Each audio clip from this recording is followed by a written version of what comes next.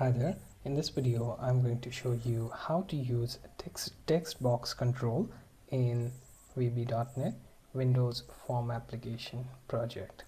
So open your project and you can see this GUI window. Now go to View menu, click on Toolbox. Now from here you have to find text box control, drop it on your GUI window, and here you can see you can extend it if you want. Simply select it and right click on it for properties menu option. Here you see you have options such as text, which is left blank. You can enter your name here as text message and it will appear inside this text box. Okay, you can do this exactly with the help of code as well. Simply for form1 underscore load method, you can add this code as text box1 dot text equals to enter your name here and save that text. Okay, so either one of the options from properties or using code will work. Now what if you want to collect the content from this text box into a variable? In such case, simply type in var1 as string. Okay, then you can use the content from var1 in text box1 dot text.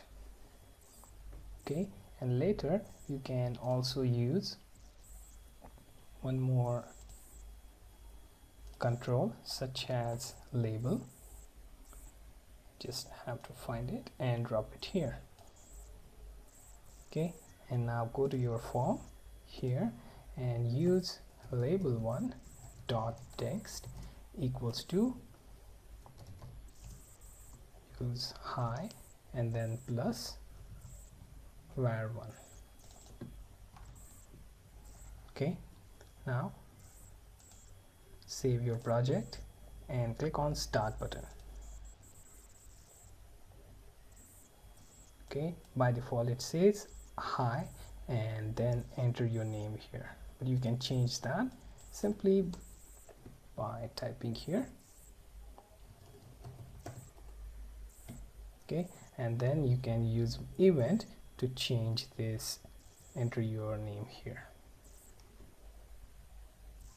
Okay, so for that to appear you have to fire up an event.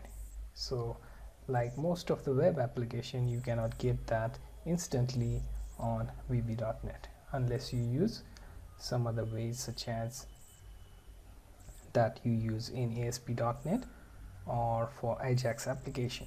Okay, so for that you can definitely try that. All you have to do is add one button here and fire up event and put that code of label1 dot text into it. Let's try that.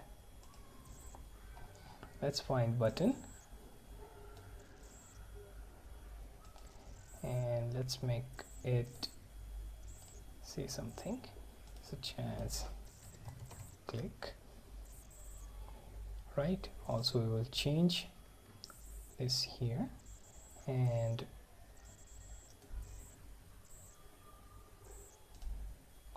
for event on mouse click.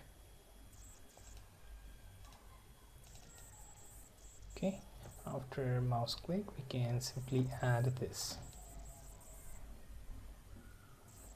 Okay, however you do need to know that the scope is within this subroutine, so we have to use that here. Or you can also make your var1 accessible by using it outside these two. Okay,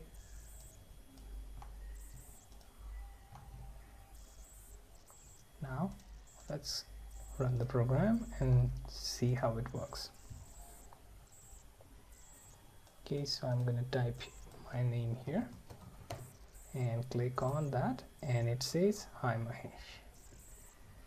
Okay, so this was simple tutorial on how to use text box control for accepting some input from user, so you can create a lot of forms and design your applications by accepting user input.